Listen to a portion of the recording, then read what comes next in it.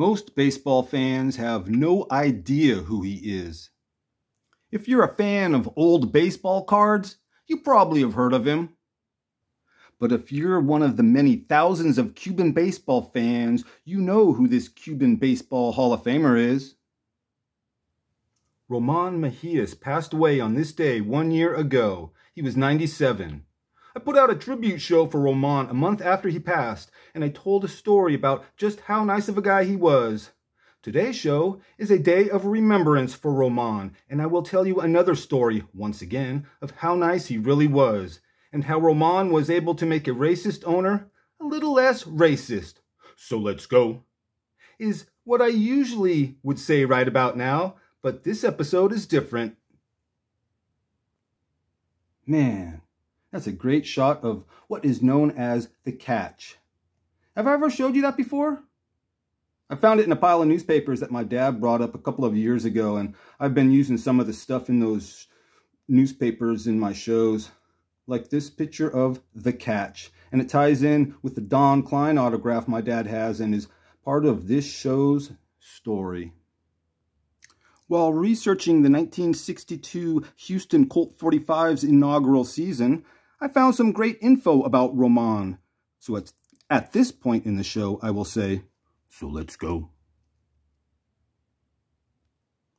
There was only one season in his 13-year career when Roman did not appear in the majors. That was 1956 when he played for the Pittsburgh Pirates affiliate, the Hollywood Stars. That's when my dad got the autograph that's in the thumbnail.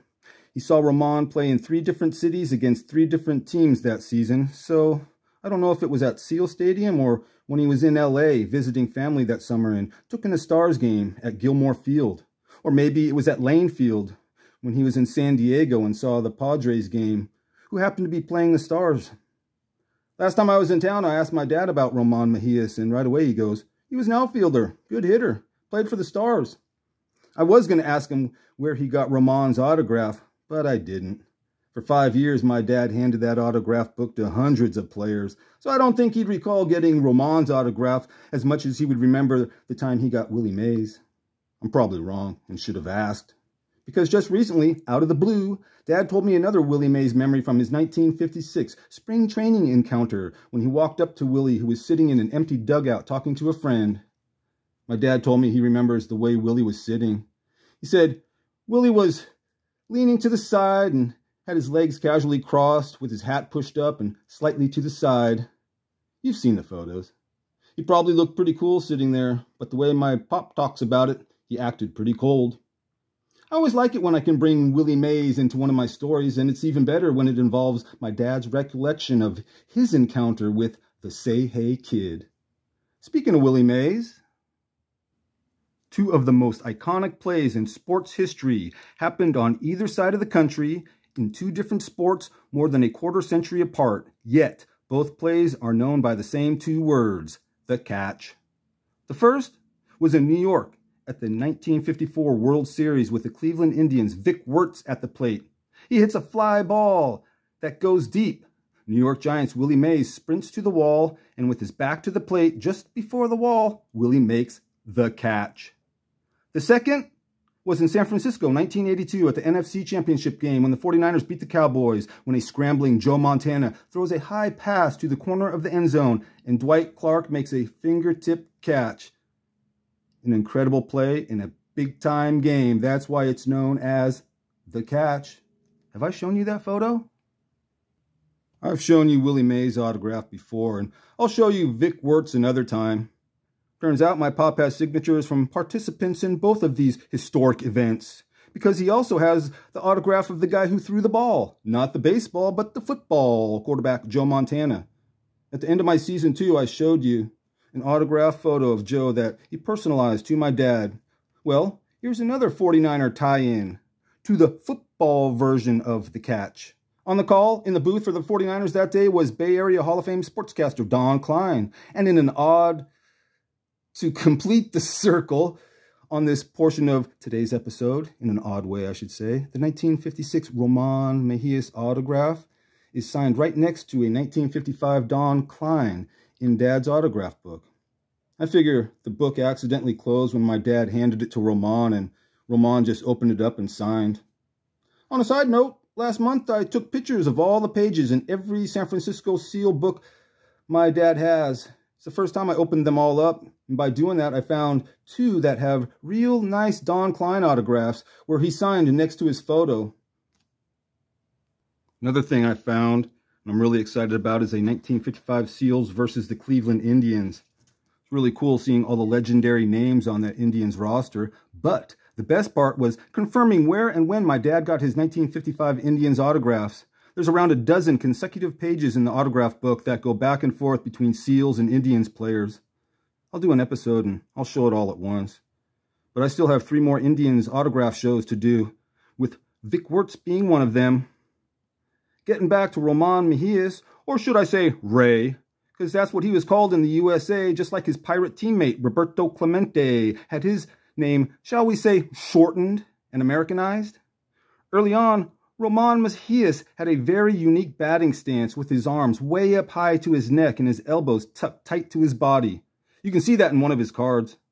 Late in his career, on his own, at spring training, he opened up his stance and changed his swing. In his previous 6 MLB seasons, he had a total of 17 homers. In 1962, he hit 24 alone. Roman Mejias was taken in the expansion draft by the Houston Colt.45s in their inaugural 1962 season, and he was a starting right fielder in the club's first ever game. And this is what I learned about him while reading up on the 1962 Colt.45s. Roman Mejias is the first player to hit a home run in franchise history, and he did that in the club's first ever game, twice, which they won.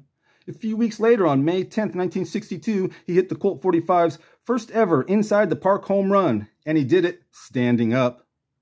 Now we go back to May 4th, 1958, and who's the first ever Pittsburgh Pirate to step up to the plate to face the newly relocated Giants? Roman Mejias. And at that bat, he hit a home run, and went on to hit 2 more home runs on that day. Go back even further to 1955, and who's part of the first ever all-Latin outfield in MLB history? Yep, Roman Mejias. He did that when he trotted onto the field alongside Roberto Clemente and Felipe Montemayor. Now here's my 2 cents. I don't like to throw around the term racist, so I don't. So, people are just raised different, or they're old and stuck in their ways, good or bad, and make their judgment on color based on experiences they've had over the years and what they see going on around them now. But when you own a ball club and you're the head of an organization and you would rather have your team lose than have colored players on your team, yeah, I would say that's pretty racist. Do we know this for a fact?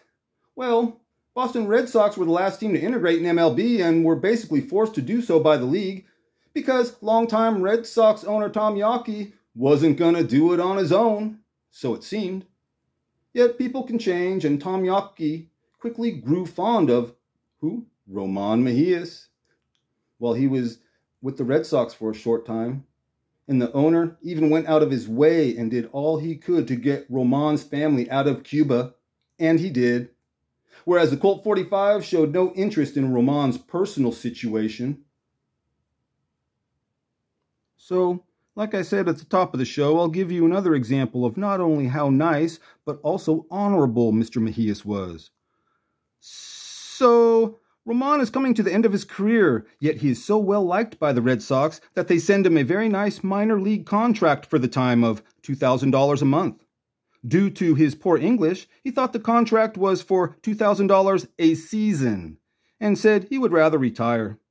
So the Red Sox sent him a second contract that offered more money. When Roman read the new contract, he realized his mistake and sent it back, offering to sign the first one they sent him. But Red Sox owner Tom Yawkey liked Roman so much that he gave him the raise anyway. How nice was Roman? When your personality can turn one of the most racist owners in all of pro sports into your friend, that's how nice. I'm sure there's plenty of other wonderful traits that can be said about Cuban Baseball Hall of Famer Roman Mejias.